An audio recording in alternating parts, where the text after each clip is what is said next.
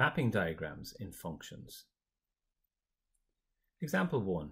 A function f is defined as that when you input x, it's mapped onto 3 times x minus 2. The domain of f is 0, 1, 2, 3, and 4. These are our input values. We're asked to represent f on a mapping diagram, to write out the couples generated, and we're asked what the range of f is. A mapping diagram is created using 2 ovals like this.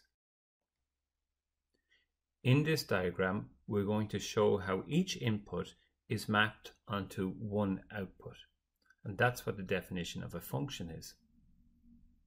We call the first oval here our domain, our input values. Our input values in this question are 0, 1, 2, 3, and 4. There's exactly only these 5 input values in our domain. The second oval, which will contain within it the range or output values, is called the codomain. So what are the actual numbers that appear in this codomain? What is the range of this function? Well, let's put a few inputs in and see what happens. When we input 0, we call this f of 0. The rule is, under the rule f, that we multiply the input by 3, that's 3x, and take away 2. 3 zeros are 0 minus 2, and 0 minus 2 will be negative 2. So our first output value is negative 2. That 0 is mapped on to negative 2. When we input 1, we get 3 times 1 minus 2, which is 3 minus 2, which is equal to 1. So we'll show on our mapping diagram that 1 is mapped onto 1. When we input 2, we get 3 2's minus 2, which is 6 minus 2, which is 4.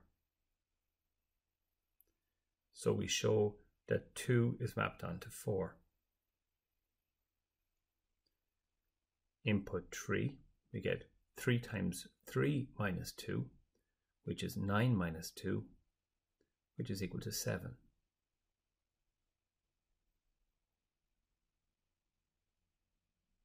And lastly, when we input 4, f of 4 will give us 3 times 4 minus 2, which is 12 minus 2, which is equal to 10. So this is our completed mapping diagram. The second part of the question is asking us to write out the list of couples that are generated. The couples are a list of inputs with the outputs. When we're writing the couples, we use these round brackets. So input 0, you get negative 2, and that's how we represent it. We have input 1, we get 1. Input 2, we get 4. Input 3, the output is 7. And input 4, and the output is 10. So these are the 5 couples generated. We're also asked what is the range of f. So these are the used elements in the codomain.